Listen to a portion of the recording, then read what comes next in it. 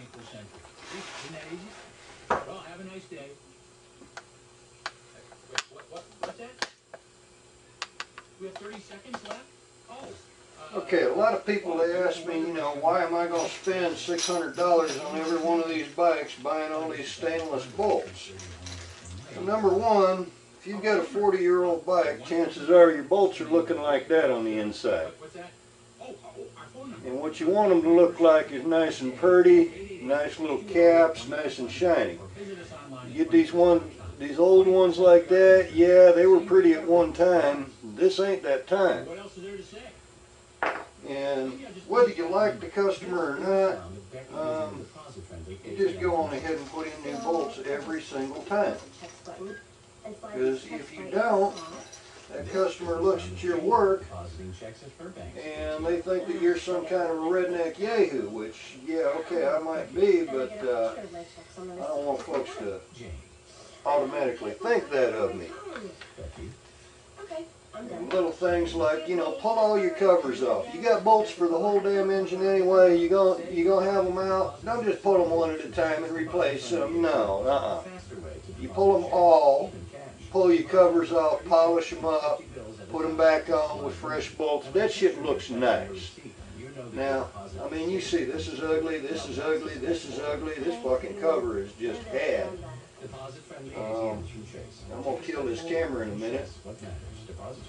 But, see, I ain't no shop no more. But, when I was, one of the things that put me under was I will take that extra time and I will do extra nice work. Unfortunately, most people aren't willing to pay for that, so if you're doing stuff like I am right here, you kind of need to make sure that you've got a customer ahead of time, and that, or in this case, this bike is me and Dennis's, so I mean, we're just building it up to where it looks good. And, you know, once we go to sell it, this will sell for, I think there's a lady in California that wants it at $1,500, which is less than what we've got in it, but neither one of us really gives a shit. This is kind of a retirement hobby for both of us. Y'all already know Dennis has forgot more about Hondas than I have about Suzuki's. And a few of you out there in La La Land that have figured out who I am, okay, the locals all know, you know, the old guy that everybody tries to beat. Oh man, I could have got him if I'd have just passed him in that corner. Well, I am that old guy, and that ain't likely to change, at least not as long as I'm still breathing. That or some other old guy starts doing his own machine work instead of buying bolt-ons, which around here that ain't likely to happen. It's mostly lazy-ass Yankees. But little things like putting in decent shiny bolts, that makes all the difference in the world. I mean, it makes you look better. It makes the bike an easier sell if you're selling it.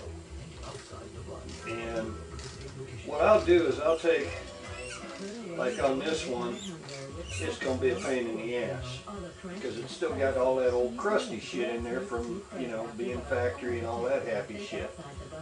Well, to get that crusty shit out, I'll run one in like this, and if I hear it squeaking, I reach back behind me here to this pan of diesel that we use for unsticking engines, and I'll rinse it as many times as I need to so that that dirt and crap sticks to that bolt and I can get it out of that hole without having to run a tap in there, because I run taps in there and you can mess up some threads every now and then, and that can get expensive. I don't like buying them helicoils. I'd rather just do it with a bolt and a little diesel fuel. It will stick to the bolt. And all you got to do is just slosh it around in your diesel fuel. You got to do it 4 or 5 times. Hey, it's worth that extra time. It's as simple as that. I mean, whether you value your customer or whether you're putting this bike on the road for yourself, it's worth doing. I see too many of these shops these days, you know, they skip all these steps. I ain't sure why. I think there's just something mentally wrong with them. Well, okay, I don't think it, I know it, but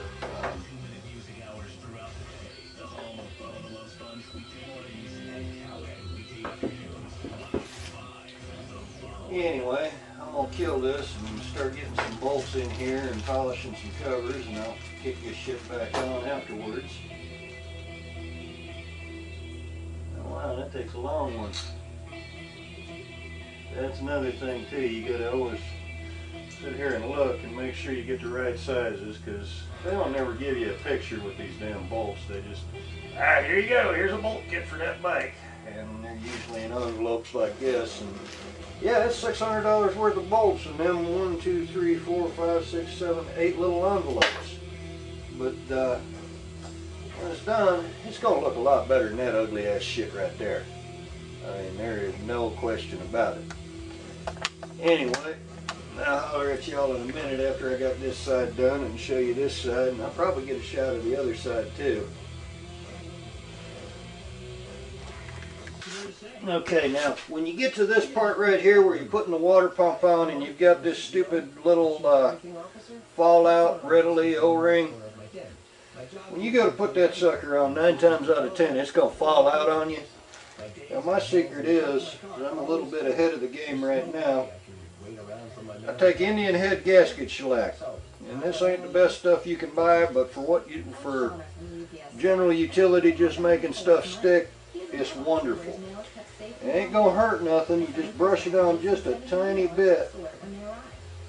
All you're trying to do is make sure that when you go to put this sucker on, that O-ring ain't coming out of there, so that you don't pinch it and your water pump don't leak. That's all I do, just a little bit, just enough to hold that sucker in place. I'll let that cure for 10 or 15 minutes now. And once that's cured up, I go on ahead and slip the rest of the water pump on. I've already got the first half in there. But I figured I better mention that part, because a lot of people do these Hondas with that stupid O-ring instead of a real gasket. And they'll pinch that O-ring, and then I end out having to fix it for them. When they could have took a penny's worth of Indian head and 2 seconds extra time and just left it sit for a minute. And that O-ring will stay in there with that Indian head gasket shellac. And if you put it on thin, like I did, you ain't got to worry about it. I mean, that is just real thin. I got a little glob on there in one spot, but you know, that ain't gonna hurt nothing. It's just gonna make it seal better. Let that shit cure up and get hard before you put it on though.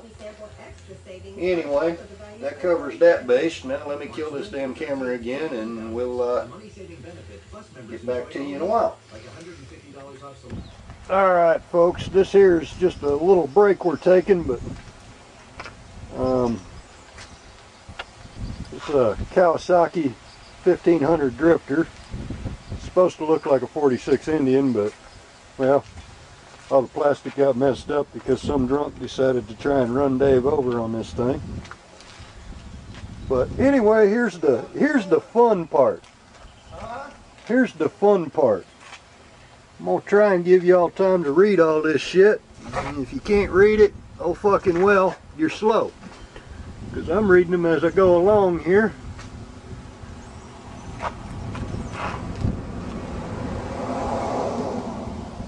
I think he bought some of these off of my damn website. That or whoever's selling them at the cycle shows is pulling them off my website. Which is fine. That means it's more money in my pocket. Hey. But anyway, that gives you a little break from the monotony there. I'm going to go back to working on this damn CF700 Magna. But that looks like a fun toy. Sounds good when he fires it up too. Okay, now before I go and clean this, I already started and then I remembered y'all. Now you see all that crusty, rusty, nasty shit on there? You don't want that. Whether you're selling the bike or whether you're building it for a customer, whether you're keeping it for yourself, you don't want that nasty shit. Take the extra time to polish this up while you got it off. It's that simple. It'll look better for you, it'll look better for a customer, it'll look better if you're selling the bike, it'll make it worth more because people don't want to see some ratty ass ugly shit. And I didn't have to take this off and clean it, but I'm gonna, because I'm replacing the bolts anyway. And it's worth that extra time because it makes the bike look that much better overall.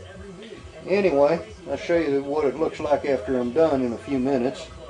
Here we go. Okay, this is a couple hours later, and that is nice and pretty, all nice and polished up. None of that crappy Honda factory clear coat on there. I got a couple scratches in it, but I'll get those out with a Dremel later. And basically, I mean, you know, that makes the bike look nicer. You know, whether it's a customer that you like or whether it's somebody you hate, whenever you do something, you need to do it to where, hey, you know, you personally would be happy to ride the motherfucker. If you can't do that, please, for God's sakes, get out of the restoration business. Anyway, I'm going to pop this sucker on now with some fresh stainless Allen bolts, and this shit'll be looking good. And then I'm going to move over to the other side and let y'all see what I do there.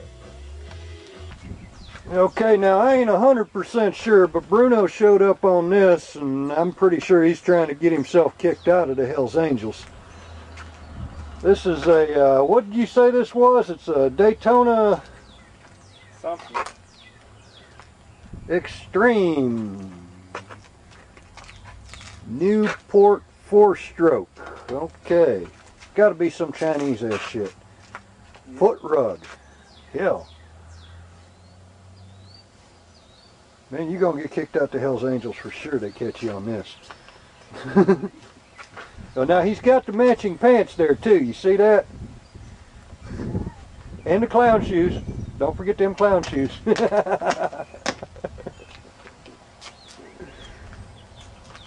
Oh. Anyway, there's another toy for y'all. Alright, this has come a lot further. It's so dark 30 and I've only gotten done with one side of the bike. But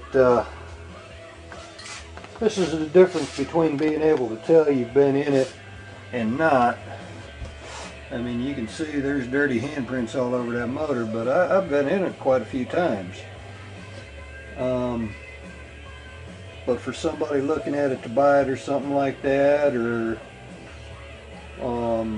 just to have it sitting out in the driveway, I mean, it just looks so much better. You replace all these little bolts. Now I got this cover here, but I've still got it with Mother's Mag and aluminum polish on it. I'm letting that harden up a bit overnight, and then I'm going to wipe it off and buff it. I've got a few, man, that shit is nice and bright. Look at that.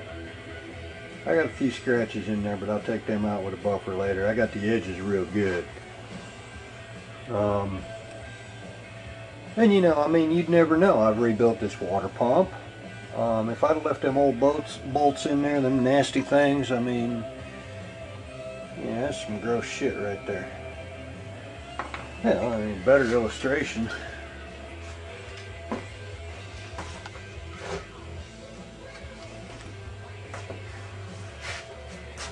There's the other side of the bike that I haven't done. Now, it's worth taking this extra time. I mean, whether you're riding it yourself, you just got that pride in knowing, hey, you know, you did it right. If you're in a shop environment, yeah, you know, okay, customer ain't always willing to pay for that, but I'm not in a shop environment. I'm a retired old fucker messing around with motorcycles and having a good goddamn time of it. So, anyway, that's how you do one side of a motorcycle right. And yeah, it took all day, and it's dark 30 outside. In fact, it's well past dark 30. But this is up, looks good. I still got to take the carbs off. I still got to take the valve covers off and clean them. And the tank I'm not worried about. I've got a protective coating of carnauba wax on there that I just lightly buffed off and left some of it on there. So the little things like today, I flushed out the clutch master cylinder because I just put the clutch seal in. And yeah, I know I'm rubbing that wax off, but I can't resist. This baby doll's starting to look good.